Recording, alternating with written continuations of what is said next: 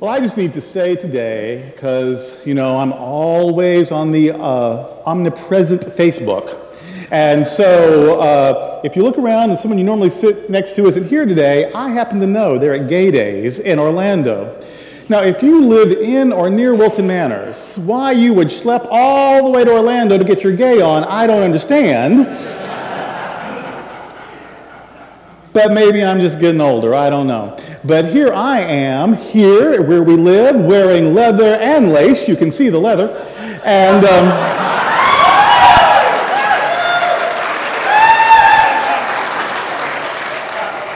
go to Orlando if you want to. And but we've got a very special share today. Throughout the month, we're inviting people from the community to share with us what they do, the very important work they do. And today, our guest is actually from our partner organization, SunServe. It's the Director of Transgender Services at SunServe. Would you please welcome Atticus Ranck?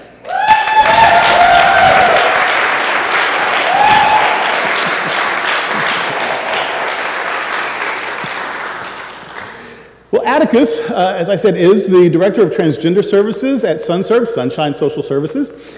He has a master's degree in gender studies. He's an expert in everything I'm going to ask him and a lot more. So he wowed and fascinated and charmed the 9 o'clock service, and it's about to happen with you too. The first thing I want to ask you, of course, there's a lot of mishigash going on around bathrooms, a lot of laws and a lot of rhetoric and proposed laws, so far in 22 states, and I think more are working on it. What is all of this craziness about who can use what bathroom? First, thank you for inviting me. And let me just share that it's like all these states are preparing for trans people to start using restrooms when trans people have been using restrooms for decades. Forever, okay. Right? Nice.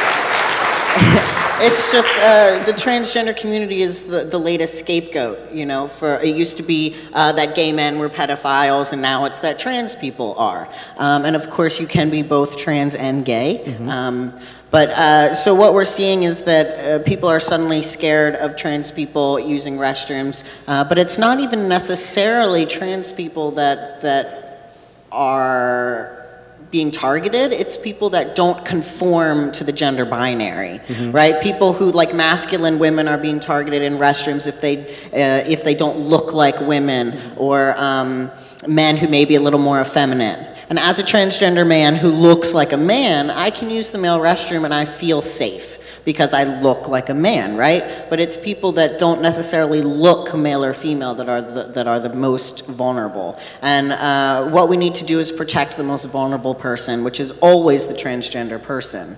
I don't know of any trans people that have instigated violence in a restroom. Most of the time the trans person wants to be as quiet as possible, mm-hmm. do their business, hopefully wash their hands, and then leave. Right. So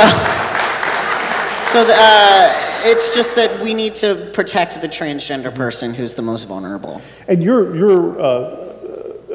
not that long out of graduate school. I mean, if it were a statistically significant problem of trans people instigating violence, you'd probably have heard about it, you know. Right. And I have not heard of anybody that would instigate it, a trans person that has. In fact, more U.S. senators have been arrested for misconduct in restrooms than trans people.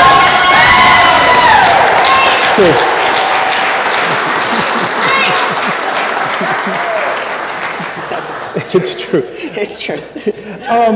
There's transgender is, and I know we don't have a lot of time, but you said something about people who don't conform to gender norms, and immediately I thought of my grandmother, who was a country woman from the hills of Arkansas.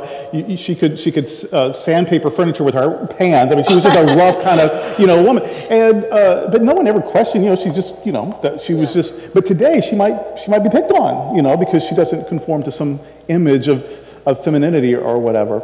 So, can you just briefly tell us, when we talk about gender nonconforming and genderqueer and transgender, these aren't synonyms, right? These are distinct realities. Right. So the transgender community, transgender is the umbrella term for the whole kind of gender non-conforming population.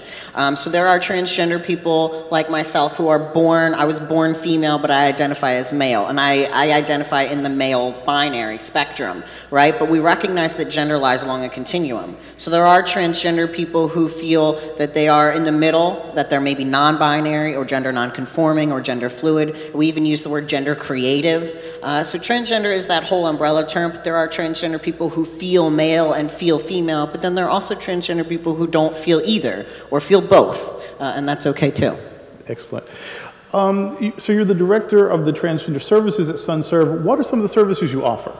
So I kind of see my position as threefold, which is support, education, and advocacy. So in the supportive role, we have 5 different support groups just for transgender people or someone who loves someone who's transgender. Because we find that when someone transitions, the whole family has to go through a transition with pronouns and name and all sorts of stuff. And how to advocate for, maybe it's a child that's transitioning and maybe they want to advocate for them in the schools or in their church.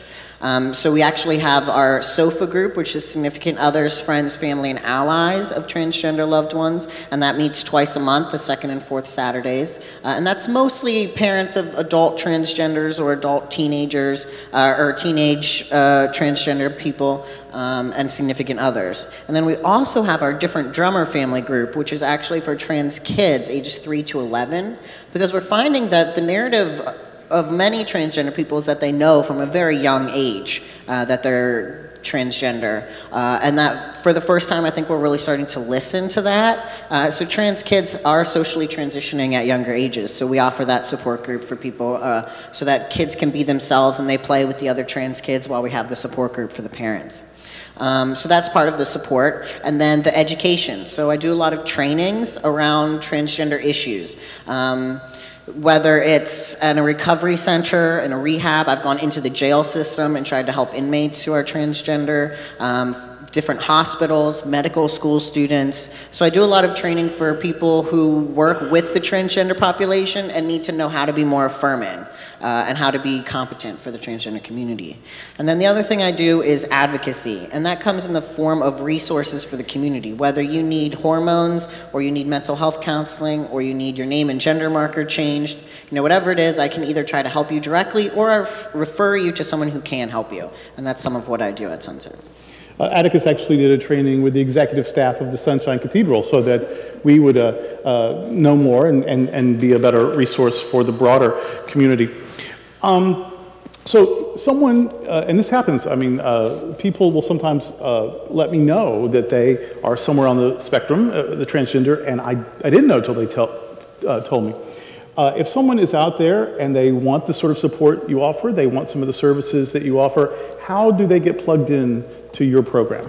First, I do have business cards, so if you want one at the end of the service, I can give you that. Or I know that Durrell and a lot of people here know how to contact me, so that would be fine. And sometimes when people do contact me, I may be the first person that they tell that they're transgender. And that's a really humbling experience, of course. But if they are, while SunServe is a LGBT nonprofit, we never turn anyone away. And our mental health services work on a sliding scale fee if you don't have health insurance. And all of my services are currently free, so you should come see me before my boss makes me pay, makes you pay for something.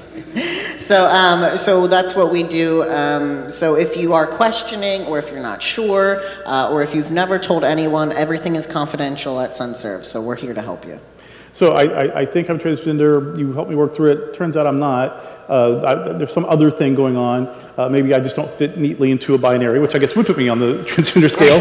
But there's no shame in that. Like, whatever I come knowing, you're not going to say you wasted my time. Like, it's right. Good, it's time well spent. Yeah, that was some of the controversy when we started the different drummer group for the trans kids. Was that, oh, we're going to pressure you to transition or to be who you are or whatever. And that's not the case. We simply allow you the space to figure it out yourself. You know, we're going to give you kind of the options and the space to say, I am this way or I'm not this way. And sometimes figuring out what you're not is just as important as figuring out who you are, right? Exactly. So we just allow you the space to figure that out. Nice.